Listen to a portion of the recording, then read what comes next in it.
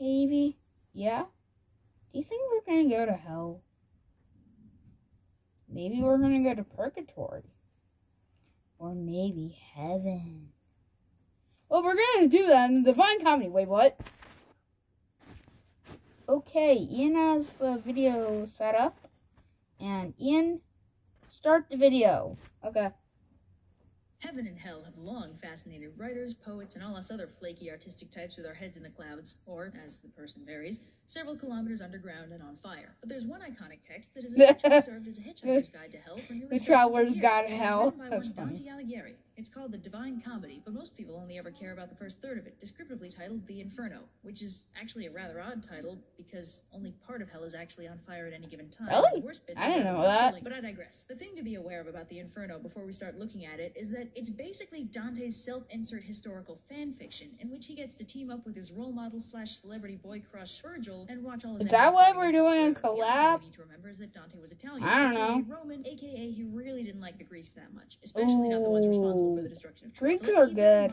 I like their gyros. Don't you mean gyros? Our story opens with our dude Dante wandering around this super sketchy forest at the base of a mountain, specifically Mount Delectable. Sadly, this is not actually a mountain of infinite candy, but is instead a symbolic representation of heaven, which I guess could hypothetically be a mountain of infinite candy, but somehow I feel that my dentist would disagree with my analysis. Having nothing better to do, Dante tries to climb this mountain, only to find that because he is somehow unworthy, his progress is blocked by a ferocious panther, a lion, and a she-wolf. And then Virgil shows up. For those who don't know, Virgil is this ancient Roman poet who, among other things, wrote the Aeneid, and Dante just happens to be his #1 fan. So Virgil's like, looks like you're too lame to go to heaven. Sup, nerd? Your dead girlfriend Beatrice has sent me to help toughen you Guess up. it's And your Dante's lucky like, day. Virgil senpai, I'm your biggest fan! So Virgil leads Dante Oh my god. one guided tour of hell. First, they come to a gate with a long, complicated inscription that ends in the now iconic line, "Abandon all hope, ye who enter here." So Virgil's like, all right, Dante, welcome to hell. And Dante's like, hey, why do I hear so much screaming? And Virgil's like, I said welcome to hell, idiot. What part of that was unclear? So hell is, unsurprisingly, pretty intense. There's dudes getting bit by bugs, stung by hornets, all that good stuff. And we're not I would not want to be stung by hornets. Yeah, wasps are worse. Just stinging for no reason. Takes them over the river into hell proper. Get in, losers.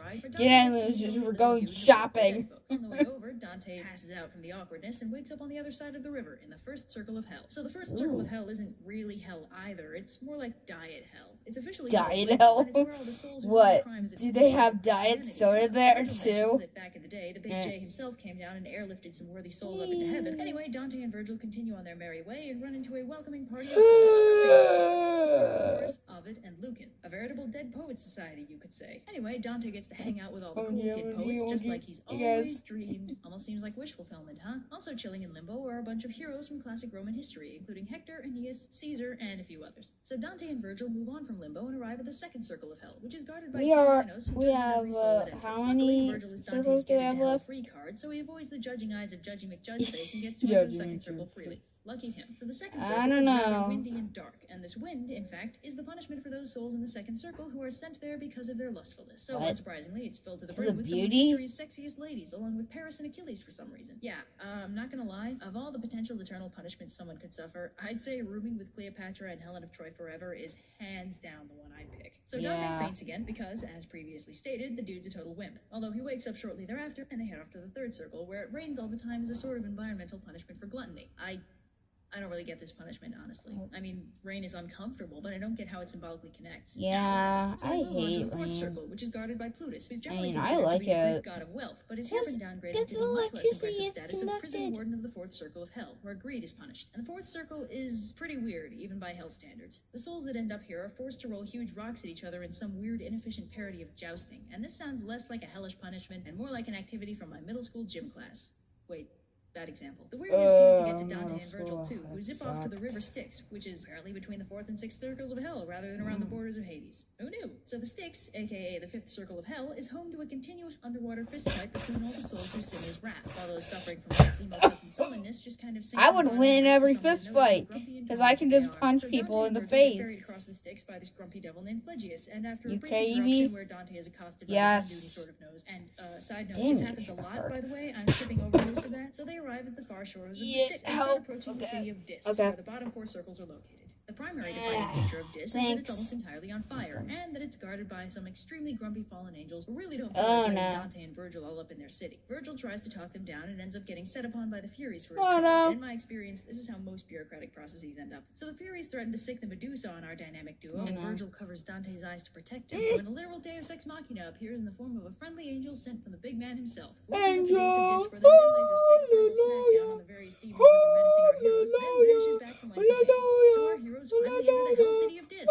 Anyway, the first thing they see in Dis is the sixth circle of hell, which is full of heretics and flaming coffins. Charming place, really. So Dante chats with a couple of flaming coffin residents who aren't super stoked. They're in fire. Get it? They should be dying. I'll see myself out. So at this point, they're nearing the bottom levels of hell, so the circles are getting a lot smaller and closer together. And Virgil warns Dante that they've also entered the bad neighborhood part of hell. Well, we should gear up. Talk to any of the souls he sees. I guess. Virgil also explains that the seventh circle is reserved for the violent, which is a staggeringly broad category, as it includes people who defy God by blaspheming or defiling nature. And yes, I choose to interpret defiling nature as a broad category, including but not limited to littering. Anyway, Virgil and Dante run into the Minotaur, who inexplicably guards the seventh circle and is even more inexplicably sporting about letting them pass. And it's not just the Minotaur. The seventh circle is overall actually pretty cheerful from the get-go, full of friendly centaurs who aren't even being punished for anything. They're holding down stable jobs now, and all they have to do to get that monthly paycheck is to shoot arrows at any unfortunate souls that manage to escape the boiling river of blood.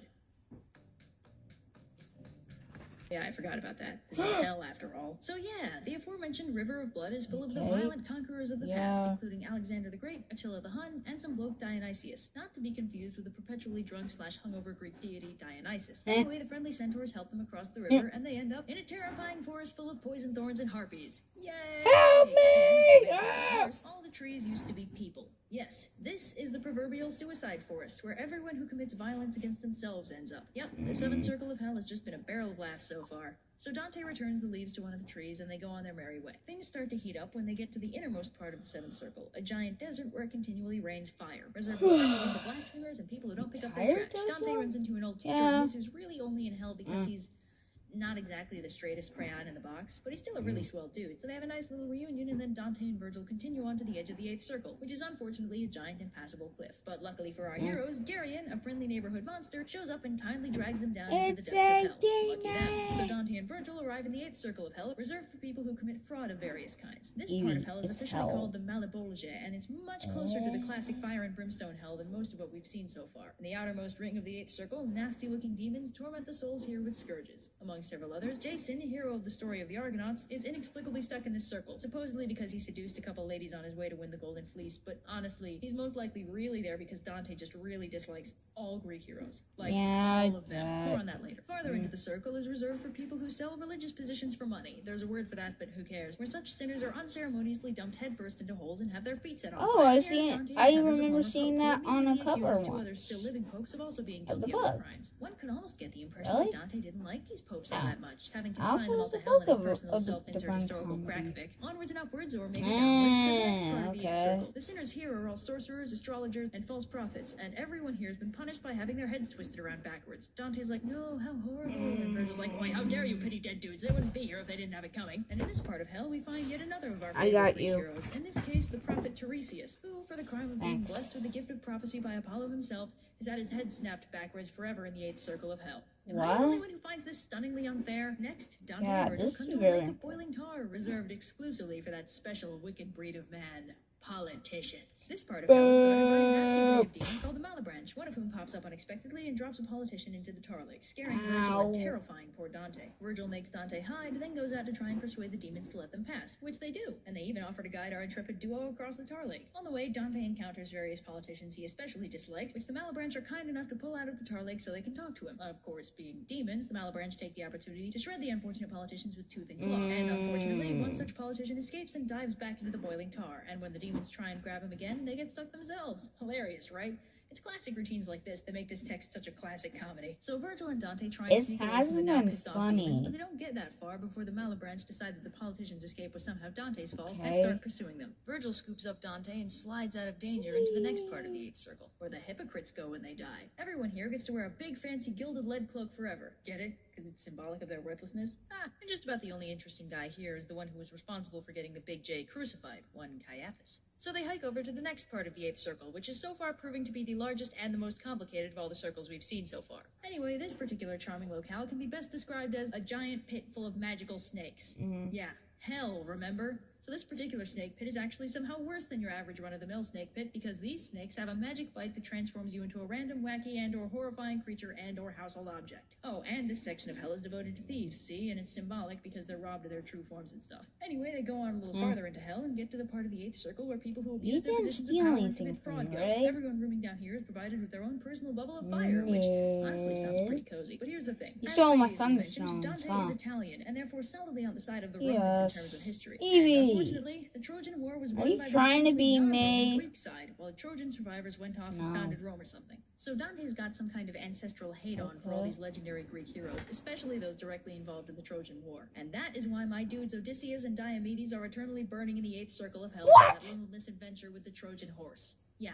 I find this incredibly unfair, especially considering the Odyssey. Hasn't the poor guy suffered enough by now? I can't believe that the Odyssey people were suffering.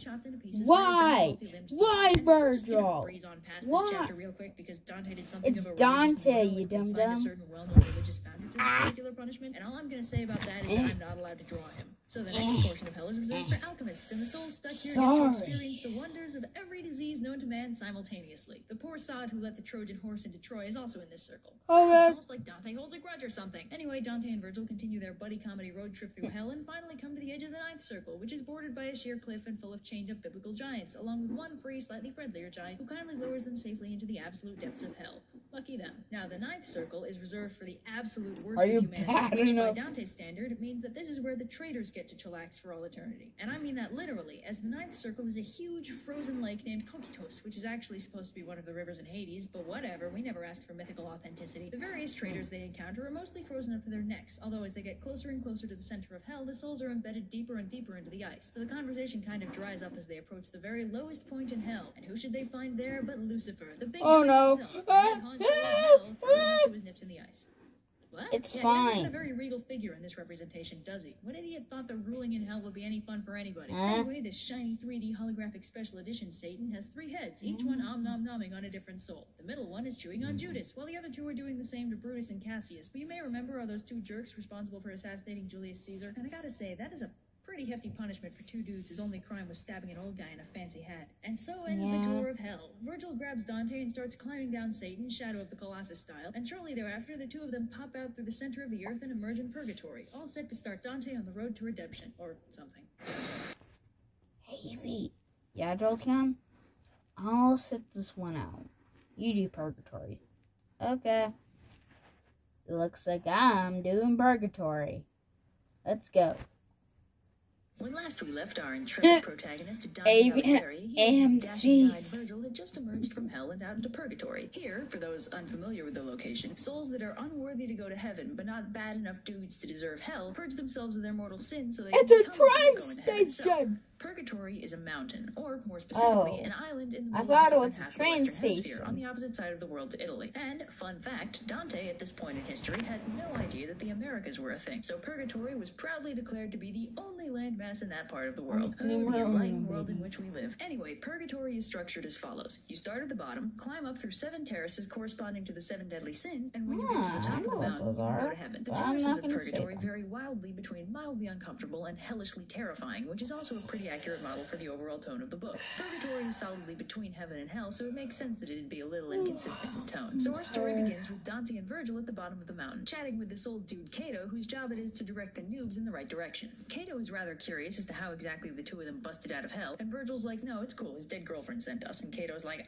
young love, and lets them through. While they're there, a boat full of new dead dudes show up, and purgatory not being burdened with an overabundance of road signs, the new guys immediately get lost. Cato's like, pardon me, duty calls, and starts herding them in the right direction, so Dante and Virgil move on to the lowest part part of purgatory, specifically anti-purgatory, where the people who aren't quite Christian enough to go to heaven have to wait another lifetime's worth of years before they can advance up the mountain to the first terrace. It's boring, but at least it's pretty. Dante and Virgil chill out with this dude Sordello, who's a Mantuan just like Virgil. Sordello tells them that purgatory has only one rule, and it's not don't talk about purgatory. It's impossible to climb when the sun goes down. You can only advance through purgatory during the day. So Dante and Virgil spend the night in this gorgeous valley in anti-purgatory where all the souls sing Kumbaya or whatever. And the next morning, Dante wakes up at the gates of purgatory proper. According to Virgil, as soon as the sun rose, some angelic lady showed up and carried the sleeping Dante up here. Hey, easier than walking. Anyway, the gate is guarded by an angel who takes his big honking sword and uses it to carve 7 P's into Dante's forehead, one for each terrace. That is hardcore. What? Dante should be on an album cover. Anyway, as he climbs through the mountain, the P's will be erased one by one as he passes through the terraces. See, it's symbolic of him losing his sins as he climbs up to heaven and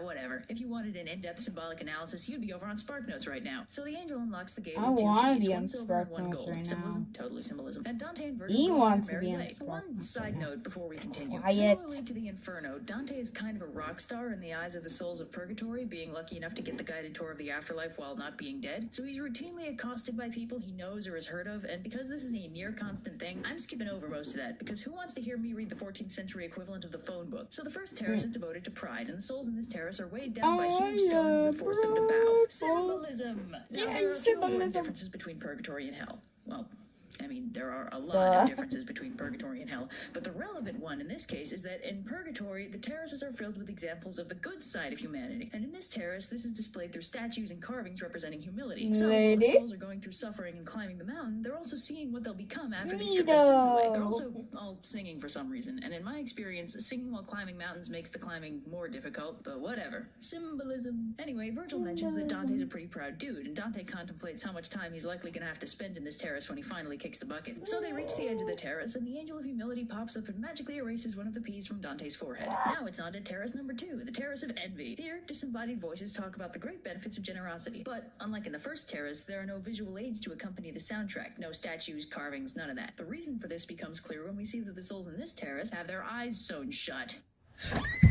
Purgatory isn't all fun and games. Dante and Virgil I'm out. Terrace, where the angel of generosity pops up and erases the second on Dante's forehead. So Dante and Virgil move on to the third terrace with the corresponding sin of wrath. In contrast with the unsettlingly horrifying nature of the previous terrace's punishment, this one is just swathed in a blinding acrid mist. Dante has a brief convo with one of the souls here about the nature of free will, and then he and Virgil reach the edge of the terrace. The Angel of Peace erases the third P from Dante's face, and they continue on. But before they reach the fourth terrace, Virgil teaches Dante about love.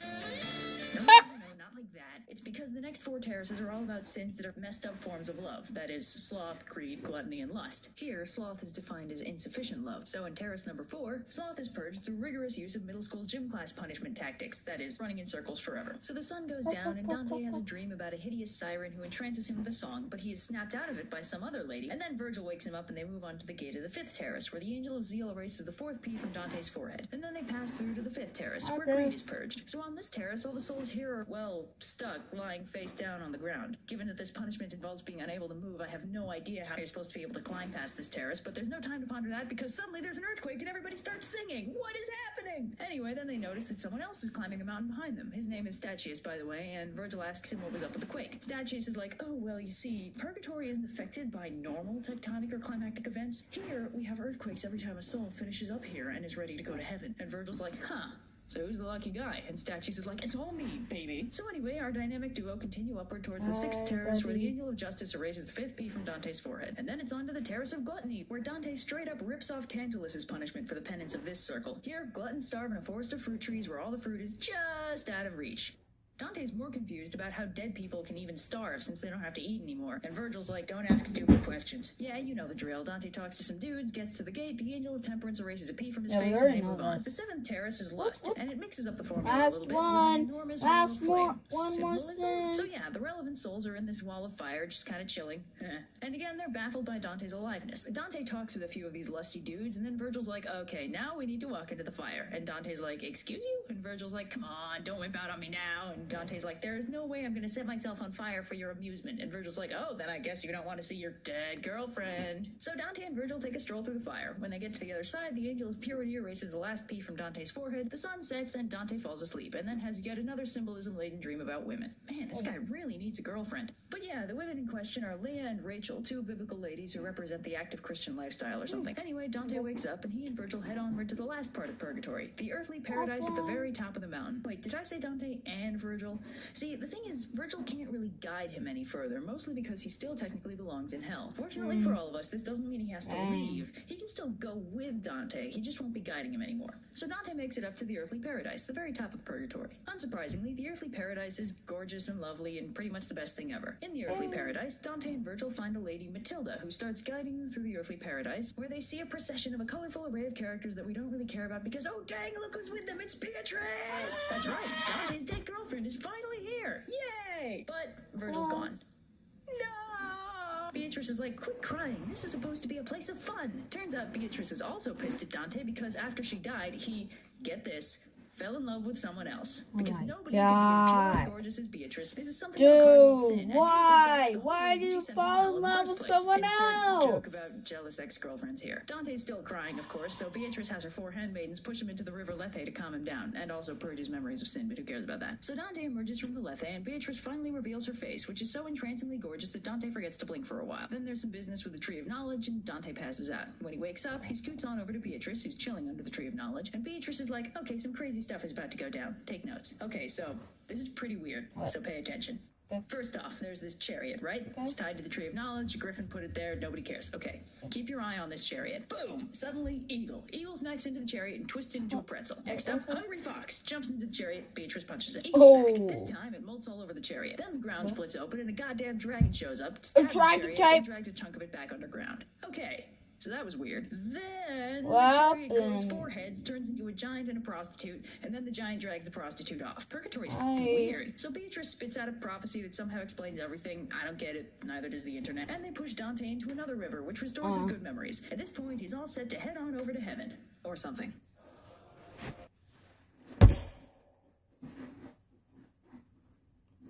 I will be doing the Paradise Show. Alright, here we go. The final one. The final part of this trilogy of book.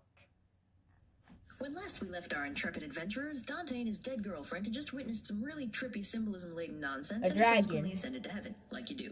Dante starts us off by telling us that God shines light everywhere, but mostly in heaven, which is where he is right now. This is, incidentally, why heaven is bright. Like, really bright. Take note of this brightness, as it is something of a theme in this book. Fun fact, when Dante says heaven, he basically means space. I understand the confusion that will up from the perspective of Earth. So they leave Earth behind, and Beatrice starts him on a guided tour of the celestial spheres. That is, the 14th century model of the solar system, which looks something like this. And here's something for your literary analysis. Motion is a huge theme in the Divine Comedy. In hell, nothing ever changes, while in purgatory, upward motion is the single goal. But in heaven, time is everything always forever, and it's full of spirits buzzing around like 10-year-olds jacked up on pixie sticks. So anyway, the first planet they go to is the moon, which isn't a planet. And Beatrice is like, look, Dante, everything the light touches is God's kingdom. And Dante's like, what about that shadowy place? And Beatrice is like, oh, it's fascinating, actually. It's not darker because it's farther away. Light's a funny thing, see? Science knowledge. It's dark because God said so. So anyway, the spirits of the dead that get to hang out on the moon are those who were inconstant, just like the moon. Oh yeah, that crazy moon. Always orbiting the Earth in that unpredictable elliptical pattern while the sun's light reaches it at an increasing angle in relation to the Earth, consequently leading to its regularly changing phases. And it's so crazy, you never know what it's gonna do. Chats with this lady, Picarda, who's glowing so much she's having trouble recognizing her. And she talks about how when she was alive, she was a nun who was taken from her convent. It's cool though, she gets to chill on the moon forever. So that's good. Next on this episode of the Magic School Bus is our tour of Mercury. Now, Mercury's pretty close to the sun, which means it's, surprise, surprise, too bright to see. So Dante gets to chill with all the heaven-bound souls who were a little too ambitious when they were alive. I'd say it's because they flew too close to the sun. But it's actually because the glory they earned on Earth pales in significance to the glory of God, just like Mercury pales next to the sun because it's too goddamn bright. Dante also hangs out with Emperor Justinian, who's A guide? Some 5th century Byzantine emperor, I guess. Part of what makes these texts difficult to read nowadays is that Dante gave cameos to all his pals and favorite historical figures, only a few of whom we still actually care about today. And so the sands of time wear down on us all. But who cares? Certainly not us. Dante's off to Venus. And to his credit, Dante gets one thing right about Venus. It's very cloudy. But these are nice, sedate, cool clouds that don't rain acid down on the barren hellscape below. No, this Venus is where the lovers go. It's lovely, peaceful, devoid of greenhouse gases and acid lakes, and, surprise, surprise, extremely bright. Anyway, Dante talks to this troubadour who takes the opportunity to take a big old dump on Florence, blaming it for everything wrong with the clergy. For those keeping score, that's so far a handful of popes and one major city that Dante's blaming for the sorry state of the church. On to the fourth heaven, which is the sun. What?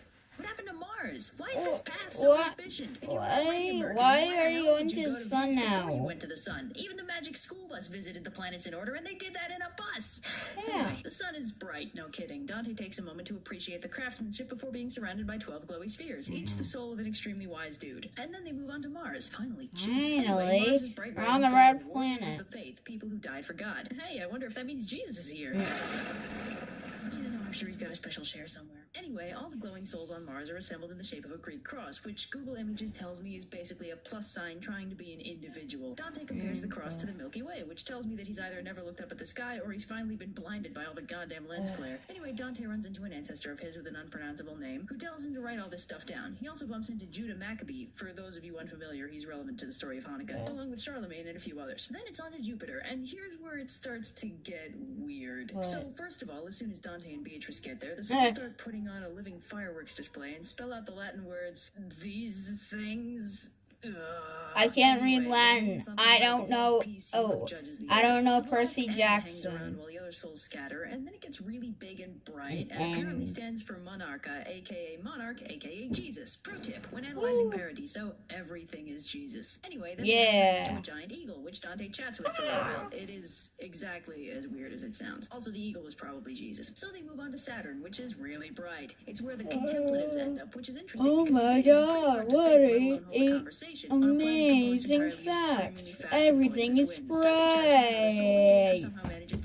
Of course it is. Symbolic of their ascension closer to God. This is also why the spheres keep getting brighter. Anyway, they climb up this golden ladder, Jacob's ladder apparently, and ascend into the eighth heaven, the circle of the fixed stars. I'm not Jacob. Astronomy lesson. The fixed stars are an antiquated concept that defined the celestial bodies that didn't seem to move in relation to each other. The things that did move, namely the planets and your occasional asteroid, were designated as wandering stars. The fixed stars were supposedly on the inside of a giant celestial sphere with the Earth at its center, and in fact, they served as the outermost layer of the geocentric model of the solar system. So anyway, Dante climbs a ladder into space. This sphere is just full of saints because it's basically for weren't we already in just short of space? Jesus. One of the dudes here, St. Peter as it turns out, fooshes around Beatrice a few times and then starts arguing with Dante over what faith is. Dante's like, well, see, faith is when you hope something will happen even though you have no evidence to support it. And St. Peter's like, awesome, and poofs off. And St. James asks him what hope is. And Dante's like, oh, hope is an expectation of good stuff that God gives you if you're good. And St. James is like, great, and poofs off. But then, horror of horrors, Beatrice vanishes. Or maybe Dante's finally gone blind from all the lens flare. Actually, that turns out to be exactly what happened. So Dante's blind, and then St. John shows up and asks him to explain love. And Dante's like, well, it's...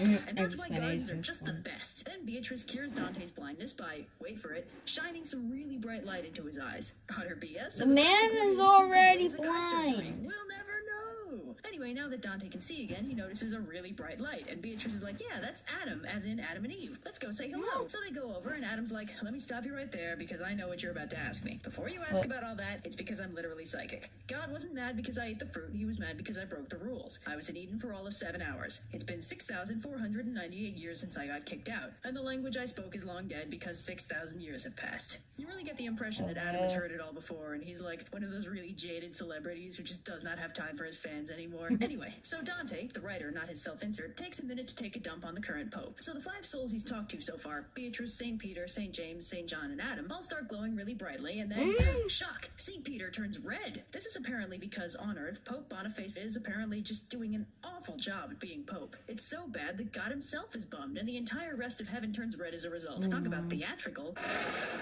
Speaking of theatrics, St. Peter is so incensed by all this corrupt papacy that he starts ranting about evil popes and orders Dante to write about how terrible they are so everybody knows. So anyway, Dante looks back at Earth and his newly unblinded eyes let him see it in insane detail. He even sees the route Odysseus took during the Odyssey and the island of Crete, which is impressive because Crete is tiny, even by island standards. And Beatrice has once again become even more beautiful. As it turns out, this is because they're getting closer to the Prima Mobile, the last physical circle of heaven and the realm of the angels. So Dante sees a really bright light, shocker, which is orbited by 9 rings of light. The smallest ring has the purest light, which Dante thinks is because it's closest to the other light. There was a whole lot of light in that sentence. Incidentally, the light at the center of that is the 10th circle of heaven. We'll get to that. Anyway, Beatrice is like, yeah, that ring is spinning fastest because it's the holiest and closest to God, and it's spurred on by love. And Dante's like, yeah, that's cool and all, but doesn't that imply that the Earth would be the holiest of all the heavenly circles because it's smallest? And Beatrice is like, no, see, because in this universe, the better something is, the bigger it is.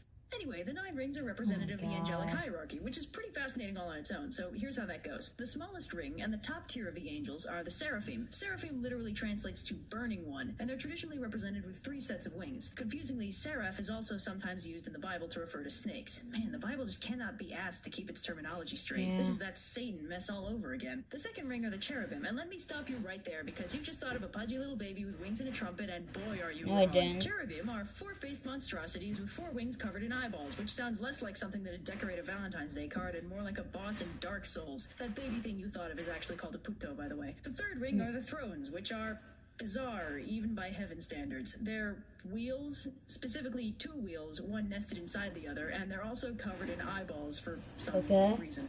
Why? Also, I think they're on fire. The fourth ring are the dominions, which are blessedly normal looking for angels. They're divinely beautiful dudes with big feathery wings. The fifth ring are the virtues, which I couldn't find a description for, but apparently they glow. Shocker, right? The sixth ring are the powers, which are warrior angels. The seventh ring are the principalities, which are traditionalish angels. They carry scepters and wear crowns because they're basically rulers of certain groups of people, and it's kind of confusing. So next, the eighth ring are the archangels, and I want you to do me a favor and forget everything you think you know about archangels because they are much less cool than you think they are. Archangels are just slightly better than plain vanilla angels, and angels are just messengers. They're the highest class of angel, but not the highest class of angel.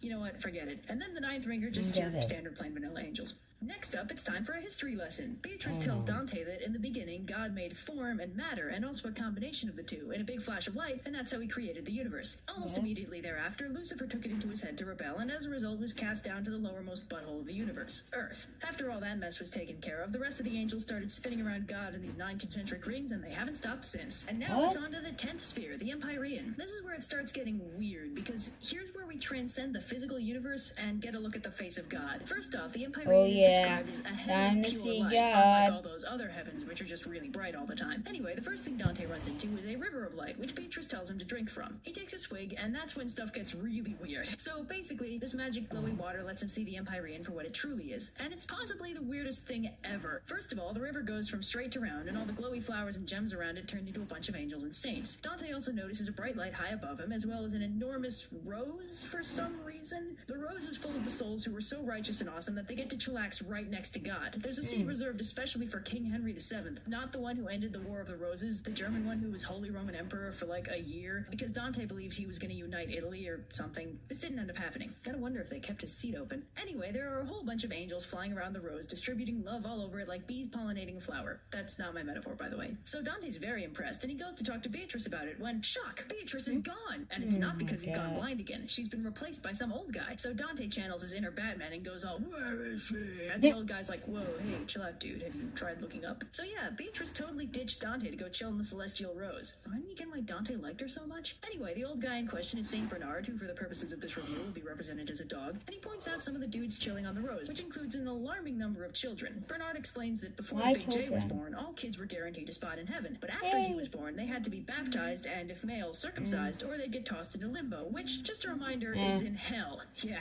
thanks, Jesus. But Dante's running out of pages, so it's time to meet God face to face. But this part is so bright that Dante can't properly remember it, which might explain why it's so weird. So first off, I want you to imagine God for me. Get a really clear image in your head of what you think the big guy looks like. You got it? Great. You're wrong. God is, in fact, 3 glowing circles occupying the same space, one each for the Father, Son, and Holy Spirit. So that incidentally means that one of the glowing rings is, in fact, to Jesus, just like everything else in this book. Oh, but we're not done yet. In case you're not confused enough already, at the center of those rings is a book, and it's bound by love. So yeah, God is also a book. This just got like 4 dimensions of meta. There are also rainbows, because of course there are. So, in conclusion, God is a circle full of book and rainbows. Wait 1 sec. Wait, are you telling me God is a reading rainbow? Oh my god, my childhood just got so much more. Oh my god, you're right! So guys, that's it for the video. Hope you liked the one I did by myself. Post down in the comments which one you thought was the best. Me or mine? Mine is better. Comment me. Or both. Comment both. If you say both. Anyway, goodbye, Jolteon. Wait, what? Eevee? Eevee, don't. Eevee, no! No! Eevee! Eevee, no! Eevee, open up this door! No! I'm locking you out. No!